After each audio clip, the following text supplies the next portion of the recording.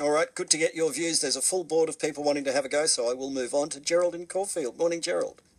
Good morning. How are you? Very well. Just wanted to say that John, not John Fane, the other John, has got his head buried in the sand like most politicians have.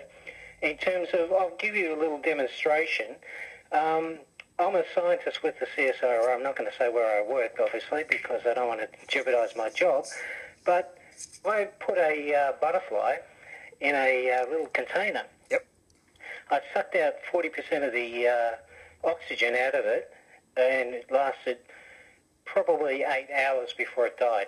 Yeah. Now, I would like to see John put his money where his mouth is, because it's a very big one, and it's obviously a very big head, so he needs a very big hole. Keep it nice. Keep it nice, Gerald.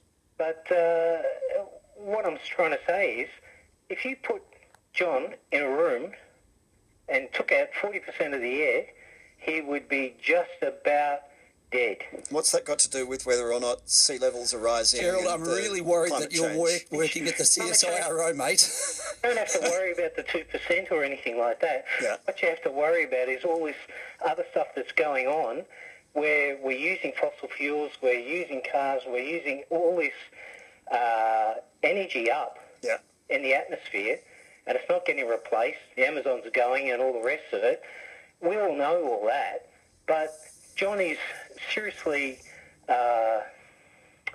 putting the planet at risk and putting people's lives at risk by not doing anything. All right, Gerald, good to get your views. I really wish you hadn't said you worked at the CSIRO. Because?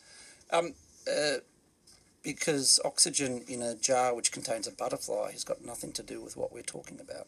All right, so I as hope it that stands... butterfly gave its life for a worthy project. As it stands, you didn't answer my question about whether there'll be a federal election pre or post budget next year. Well, I think